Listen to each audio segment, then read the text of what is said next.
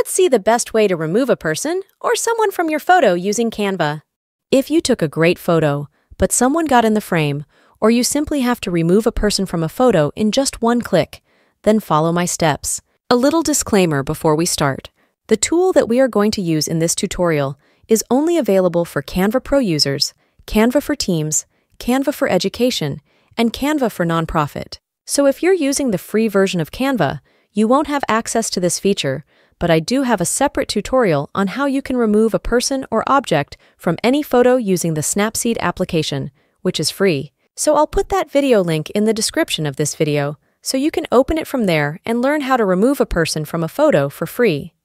Let's get back to the tutorial. I'm going to show you how to do this on your desktop or PC, but the process is the same if you're on your mobile device. So the steps are the same for both iPhone and Android devices, as well as for your desktop.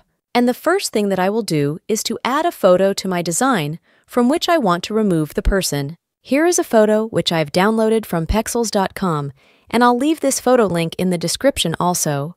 Make sure that your photo is selected, and then click on this Edit Photo button at the top of the interface. We're going to see different tools at the left side of our screen, and you should see the Magic Studio at the very top. That's where our tool is, and the tool is called Magic Grab.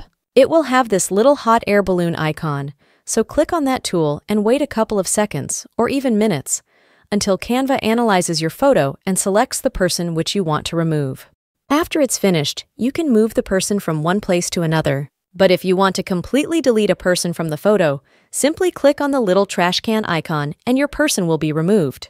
Thanks for watching this video, and I will see you in the next one.